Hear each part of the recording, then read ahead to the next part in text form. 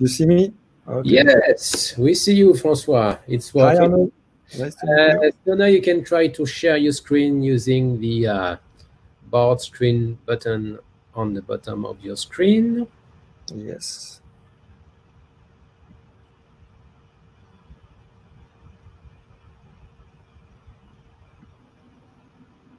Oh, we lost Francois.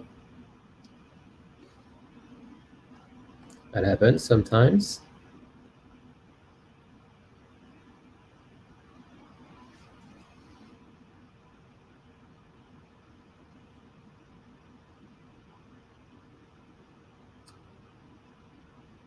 Okay, so Francois will try to join us again. So that's basically the new bring your own HDMI adapter we had to deal with during live conference.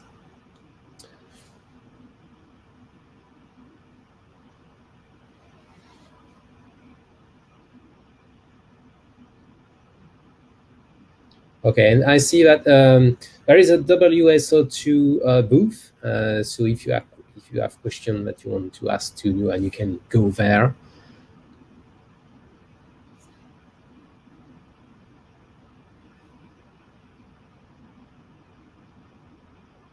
François is still struggling to join us.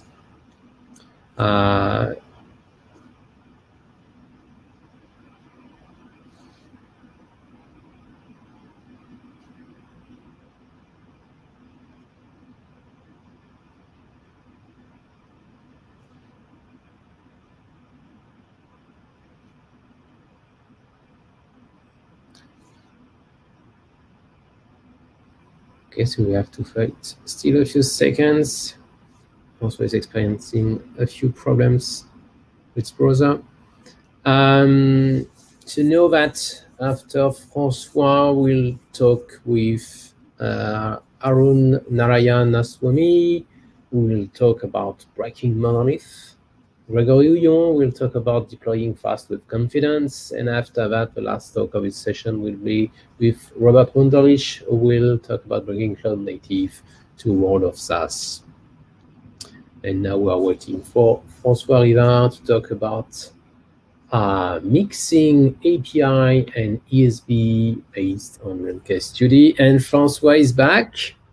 Yeah, I'm really sorry. I don't know what happened. So that happens I'm going to share my screen now. It's technology. It's not. Yes. Yes, we see your screen. Maybe not the good one. Yes, we see. You can see. And now we can start. Okay, so the stage is yours. Thank you, Arnaud. So I'll be a bit quicker because we lost a couple of minutes there, but I'm ready to go. So I'm going to talk to you about the beneficial approach in mixing API and ESB. This event is a lot about API, this API days, right? And what we see in what we do at our customers is that we still have to combine this new generation approach of API with the old generation approach of ESB. And I'm going to explain what can be the benefits of using both, because sometimes you can think, okay, there's some overlap and we don't really want to do that. But actually, from a system architecture point of view, that might be interesting. First, just a quick word about Astrakhan, which is the company I created in 2012. We've been publishing a lot of information about what we do with when we create this data and digital integration systems. And actually, that's this conference is about our return on experience. So to illustrate what I will present today, I will use a return on experience that we have with one of our customers in France, who asked us last year to design part of this information system, which is at the middle of the information system, which we call the middleware, to help them actually achieve several goals and stakes at the same time. The first thing was that they were working, part of their information system was not in the cloud, but was hosted by a partner. and this partner was, let's say, quite of old school, not that reactive. So there were a lot of latency each time they had new needs and new requirements. So they wanted to migrate a part of their information system back from the hosting partner to their internal information system. So they had to deal with the logic of migration of the information system, moving back a part of their assets from this hosting partner to their own integration system. But actually, as you know, migration projects, they're not very easy to legitimate. You need, most of the time, new use cases to get the budget to trigger this kind of initiatives. So they also worked on exposing APIs to some other external partners, business partners in that case, in order to extend their activity, create new business models, and finance, in a way, this migration part, this migration sub-project, by creating something new for their existing information system.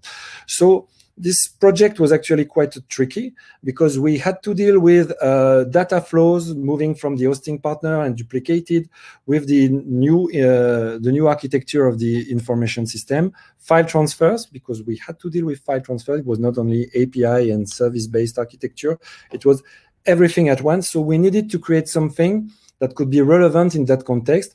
And we call that a hybrid integration platform because it was part on-premise and partly in the cloud. So that's what we are going to see. So first, this notion of hybrid integration system platform is not something that comes out of people at Astrakhan. It's not something that is exclusive to what we do.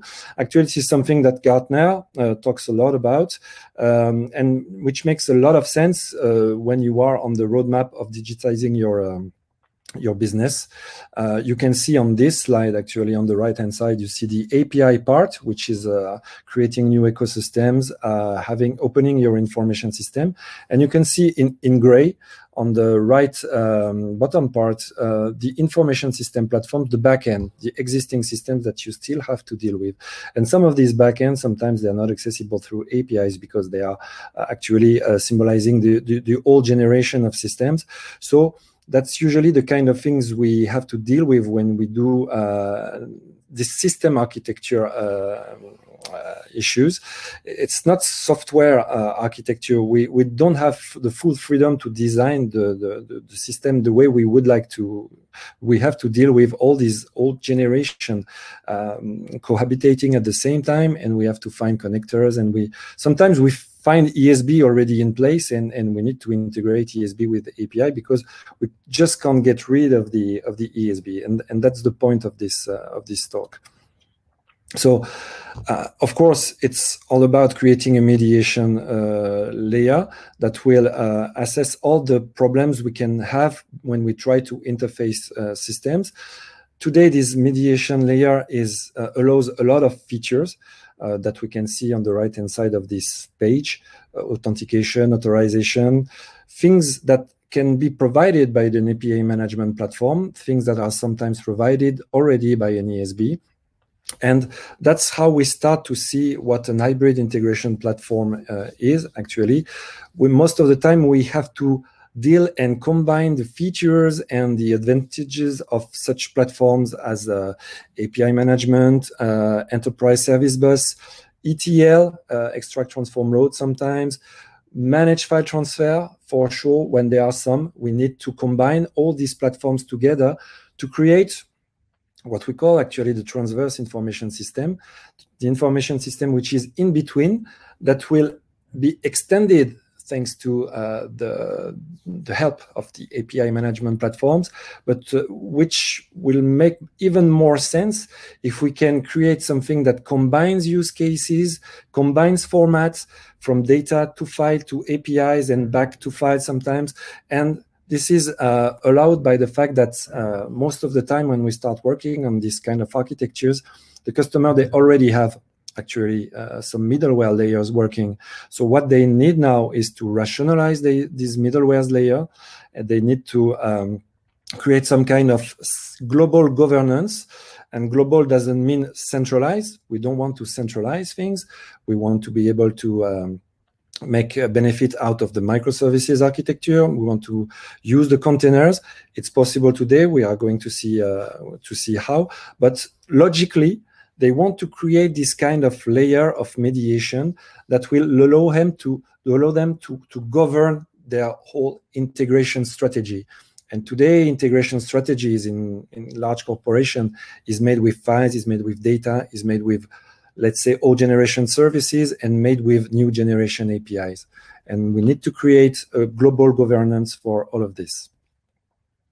So it means that this mediation layer that we'll talk about here can be centralized on several components, including API gateways, sometimes collaborating with ESBs when they are here. Sometimes there are no ESB, but it can make sense to have a combined approach of API and ESB gateways together, and API gateways and ESB together, and that's what we are going to see now. We see now current deployment of containerized ESB. I'm now working in Asia, and that's things we do. I'm working for a company which has a strong API development policy, but still they keep on using ESB for different kind of use cases, and they have containerized this ESB because, of course, they have some stakes on distribution and deployment of services that cannot be assessed with tackled with a central ESB. But actually, it works fine, and I would see no other way to build that kind of architecture than making API management and ESB collaborate in that case. So we are actually building complex integration systems. We are building complex mediation layers that are making all these technologies discussing with each other, sharing the features. Of course, API can be fully distributed. ESB, as I said, can be today fully distributed, but MFT, most of the time, they are technologies which are still monolithic, so we cannot all the time we are not able to design those systems the way we would like to. That's as simple as that. But the integration world is made of technologies cohabitating with each other, and we have no choice than doing this actually. And sometimes we also extend the capabilities of such an integration platform, of such a mediation layer, by blending it with master data management, data layers, business process management, all the things that extend the business capability of such a platform in order to make it smarter from a business point of view and create also new services at the information system level.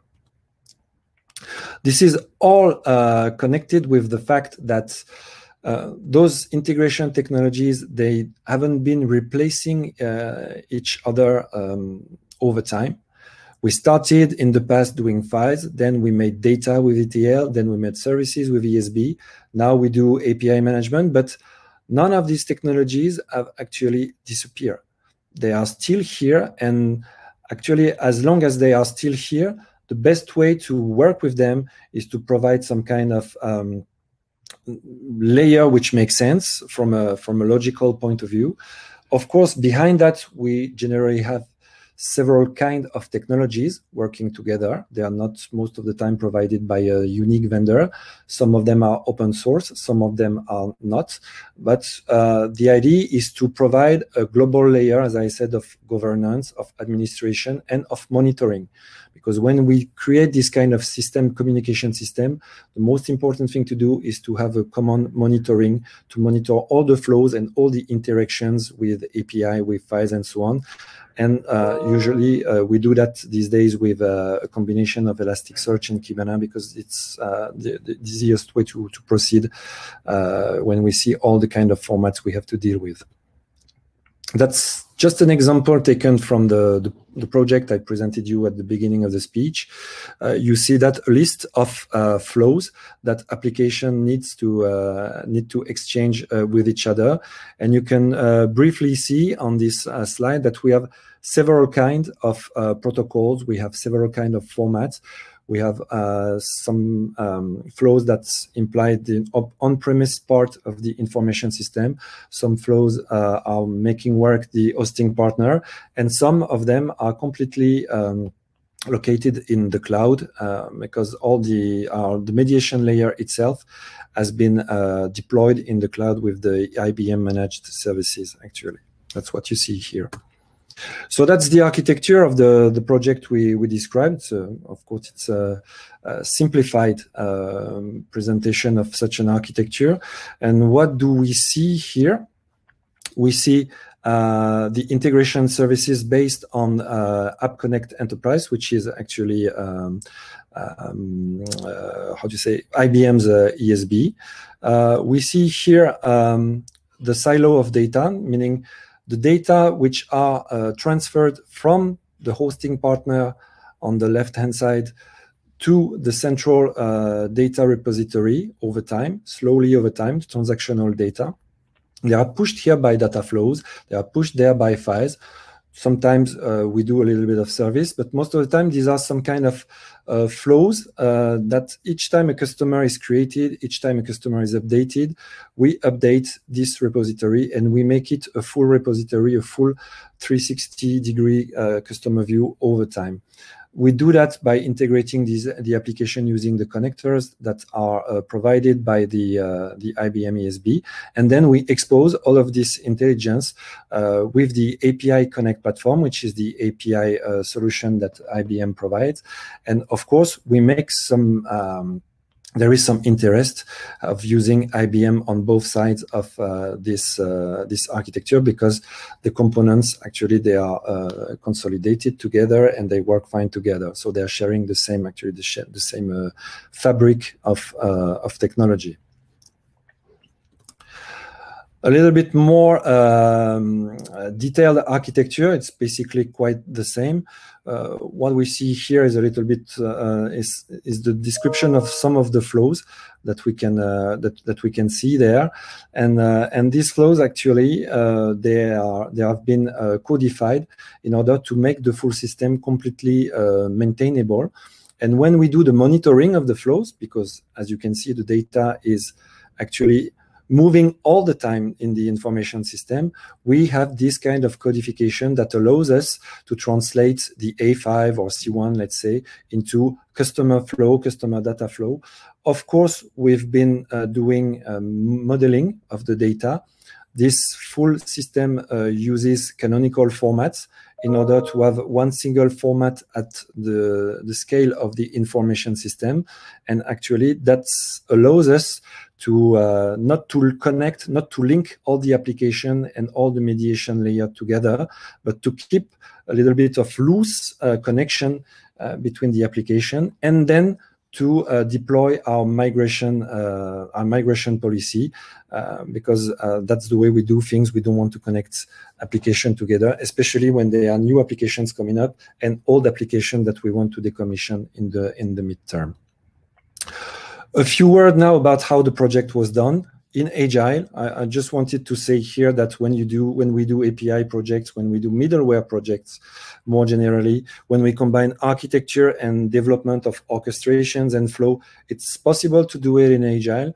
Sometimes we don't think we should do that because it's not that business oriented. But if you think a bit about this, the flows themselves, they are manipulating business data, so they've got a business value.